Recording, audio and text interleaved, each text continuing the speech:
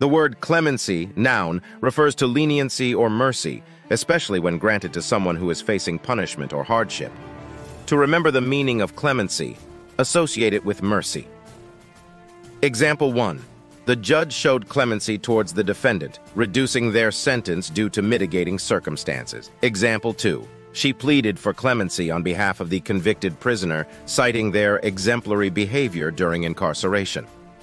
Example 3. The king's clemency towards political dissidents was seen as a gesture of goodwill towards reconciliation.